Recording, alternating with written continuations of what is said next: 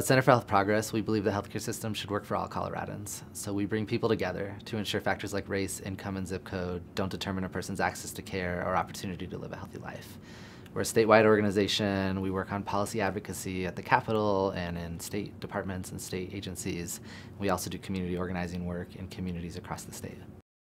Since joining the HEA partnership, Center for Health Progress has gotten much closer with community organizations that do grassroots organizing, other policy advocacy groups, as well as direct service providers. So we've been able to learn much more about what direct service providers are doing and what organizing groups are doing, and how all of that is affecting the policies that we see going down at the Capitol or even on a federal level.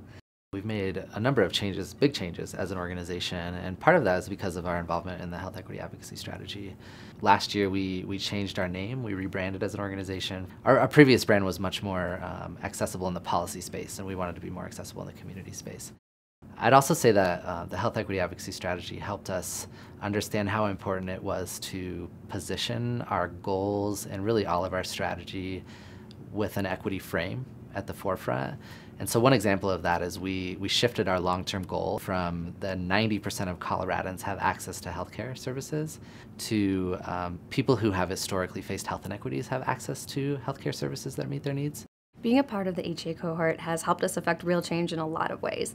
As a director of community organizing, I've been able to consult and help other organizations who have never done this type of work take the tools that we use, that we know work, to integrate that into their direct service provider settings.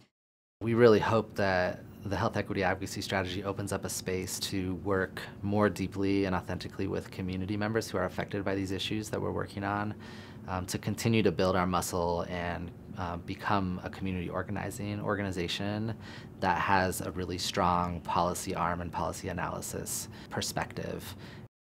I believe that the Health Equity Advocacy Partnership is a tremendous step forward in understanding what collaboration can do for Colorado.